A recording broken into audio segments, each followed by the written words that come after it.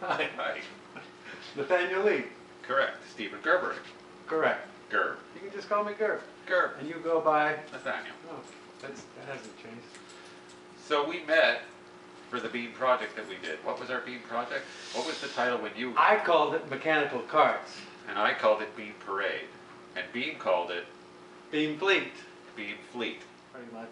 So I was apprehensive and reluctant to collaborate with a stranger artist. Well, I was reluctant as well. Meeting, and I came up with this prototype kind of this cart. This is 1/20th scale of what I was thinking. We didn't. That's as far as I got. Exactly. And you came up with the notion. We had 7 waves, I believe, right? Yeah, 7. You came up with the notion. Well, we need 7 different kinds of mechanical motion. I go. Yeah. Do we really? Yeah. He thought we push it. Well, that was your challenge. He always pushes me, so I had to invent 7 different spinning, rotating, self-propelled from the wheels, rocking. We had flipping, Yep. and we had sort of a bouncing thing, and all sorts of different motions for these things. Yeah, And then we had to figure out how to make all those work, or you had to figure out how to make all those work. that's right. But we worked together well. Well, we became friends. Yeah. Because of this project. Well, now that we have things, these platform carts made, Right. why did we do it? Right. The content, if you will, which we allowed the campers to come up with how they wanted to translate that motion. So you had something that was rotating like this. Right.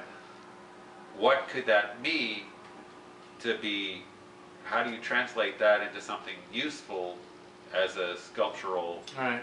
thing? It's also a public event. It's a parade, and it also should mean something to them. In this particular case, it was about beam camp, and so they came up with the obvious, but not obvious, solution of making a lighthouse for that particular motion. I remember that.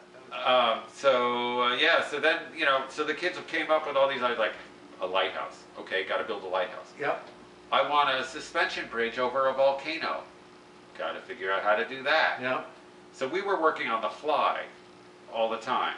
It wasn't like we had a set idea. We Right. would work with the kids, see what they were able to do, Right. respond, alter our things to make it work with them. But now we go up pretty much every year. Yep. And we do a single little workshop, or we do something else. I've done hot air balloons, I've made boats. You did the gravity racers. We still bunk together. We were forced together by beam camp, and now we force ourselves together when we go up there. I'm always thinking about new projects that I want to propose, but I haven't done yet. I've got like 3 on the back burners in my head that say, when you have the time, you're going to pay attention to them. We should think about something for next year. Is that 10? It's 11. Well, then 11 would be perfect for Get us. busy. All right.